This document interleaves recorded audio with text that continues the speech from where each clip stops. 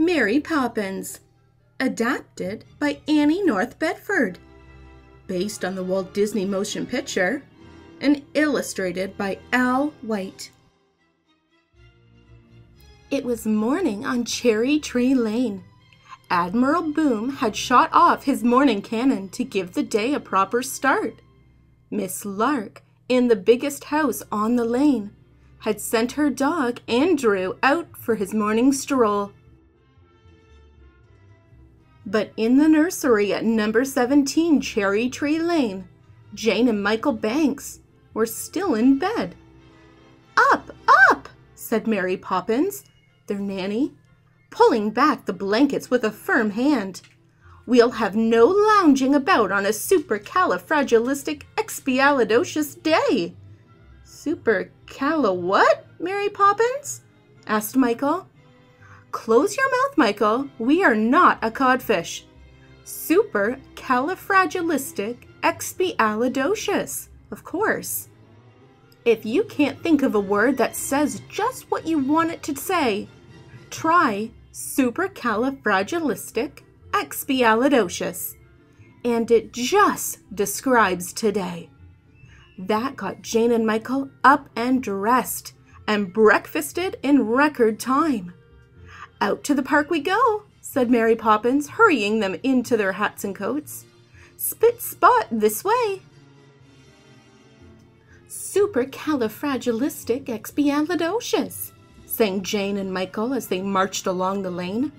They almost bumped into Mary Poppins when she stopped to speak to Andrew, Miss Lark's little dog.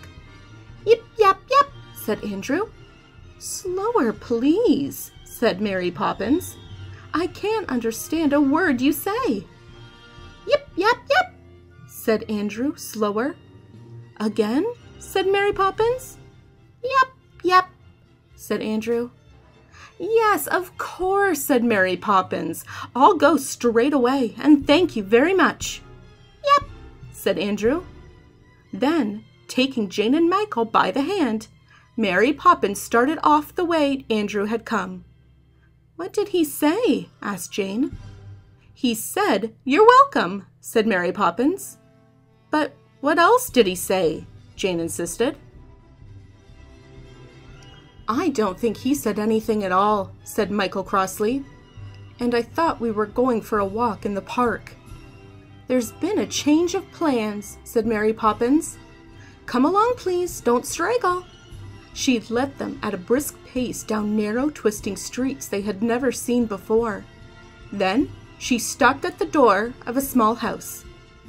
"Rap, rap," went the parrot's handle of Mary Poppins' umbrella. The door was opened by Mary's friend, Bert.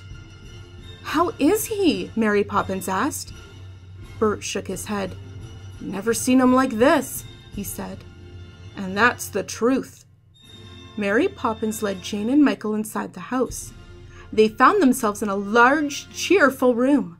In the center stood a table set for tea. "Bless my soul," gurgled a voice rich with chuckles. "Is that Mary Poppins? I'm delighted to see you, my dear." Jane and Michael looked about. They could see no one else in the room. "Uncle Albert, you promised not to go floating around again," she said. But she seemed to be speaking to the ceiling. Jane and Michael looked up. There in the air sat Mary Poppins' Uncle Albert, chuckling merrily. "I know, my dear," said Uncle Albert, wiping a merry eye. "I tried, really I did. But I do so enjoy laughing, you know." Here the chuckles bubbled up so that he bobbled against the ceiling. "And the moment I start, hee-hee, it's all up with me." To the children he whispered, "It's a laughing that does it, you know." Jane and Michael were trying hard to be polite. They kept their faces straight. But first the laughter sparked out of their eyes. Then it bubbled up their throats. They began to chuckle. By this time, Bert was rolling about, shaking with laughter. As they watched, He rose into the air and soon was bobbing about beside Uncle Albert. Michael's chuckle grew to a laugh. So did Jane's. Soon they were simply filled with laughter. It bubbled out and they felt lighter and lighter until their feet left the floor and they floated up to the ceiling. "How nice," said Uncle Albert. "I was hoping you'd turn up. Do make yourselves comfortable, my dears." "I must say you're a sight, the lot of you," said Mary Poppins. Her arms folded in a way that Jane and Michael knew meant she disapproved.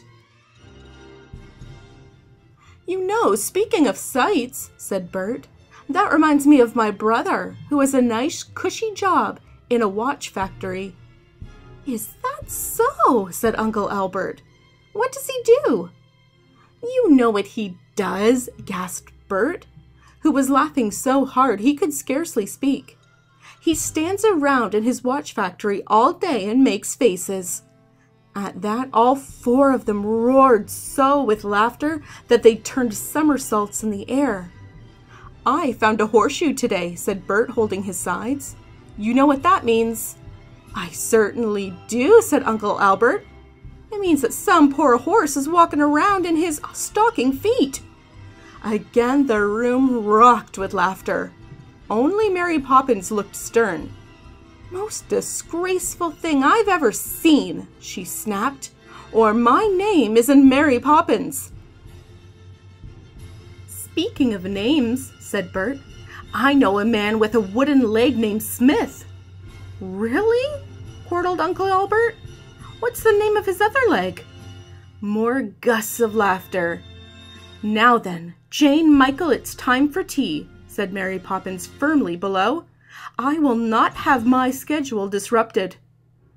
"Oh, please stay," begged Uncle Albert. He pointed at the table on the floor. "I have a splendid tea waiting for us, if you could manage to get the table to—" With a rattle and a bump, the table began to jerk. Then up it rose through the air, cups, cakes, teapot, and all. "Oh, splendid, splendid! Thank you, my dear," said Uncle Albert. Then to Michael and Jane, "Keep your feet back, my dears. Watch the cups and mind the jam." "Next thing I suppose you'll be wanting me to pour," said Mary Poppins with a sigh. And up she floated, neat as you please, without so much as a smile. The others still laughing and bobbled about as Mary Poppins poured and passed the tea, with milk for Michael and Jane. "Thank you, my dear," said Uncle Albert. "I'm having such a good time. I wish you could all stay up here with me always." "We'll jolly have to," Michael grinned. "There's no way to get down." "Well, to be honest," said Uncle Albert, "there is a way. Just think of something sad, and down you go." But who could think of anything sad? They chuckled at the very idea. "Time to go home," Mary Poppins' voice, crisp and firm, cut sharply through the laughter. And suddenly, at that sad thought, down came Jane and Michael, Uncle Albert and Bert, bump, bump, bump, bump, on the floor. "Goodbye," said Michael. "We'll be back soon." "And thank you," said Jane soberly. "We've had a lovely time." Oh dear, Uncle Albert was sobbing as he waved goodbye. "It makes me so sad to see them leave." Back home, Jane and Michael tried to tell their father about their adventure. "We floated in the air and had tea on the ceiling," Jane began. "And there was this man with a wooden leg named Smith," Michael broke in. "Poppins!" cried Mr. Banks. "What is the meaning of this?" "Children will be children," sniffed Mary Poppins. "And these two are up past their bedtime, spit spot." And she marched them off to the nursery, muttering, "The very idea." Michael and Jane just looked at each other. "Anyway," said Jane, kicking off a slipper, It was a supercalifragilisticexpialidocious day. Thanks for listening, and don't forget to subscribe. Want to check out the last story we read? Here's the link. Do you have a favorite book that you want read aloud? Leave it in the comments below.